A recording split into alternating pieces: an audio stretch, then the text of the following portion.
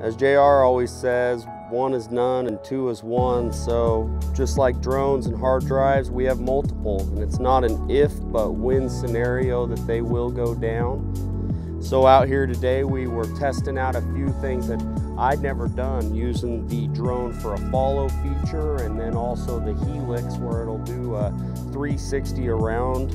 That's something that we're wanting to do on these next couple of trips, is walking along a ridge line and being able to follow a subject, or maybe even follow a critter out in the wild, maybe a tar or a chamois.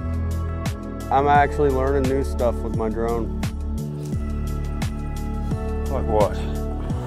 Like helix, go, 3, 2, 1. Being able to always learn, and that was something that I just needed to mark off my list. I was in the chamois country of the West Coast, and I tried to do one of those, and it scared me a little bit when my drone started zipping away from me, so I just decided to shoot it by hand, and it's good to learn. So just sharpening the iron on iron scenario. We're excited to get back out there and use some of these tools for sure.